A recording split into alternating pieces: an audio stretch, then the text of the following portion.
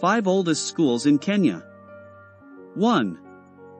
Rabai School near Mombasa, established in 1846 by missionaries Johann Ludwig Krapf and Johannes Rebmann from the Church Missionary Society. 2. Friends School Kaimosi, now Kaimosi Friends Primary School, founded in 1903 by American Quaker missionaries. It holds the title of the first formal school in Western Kenya.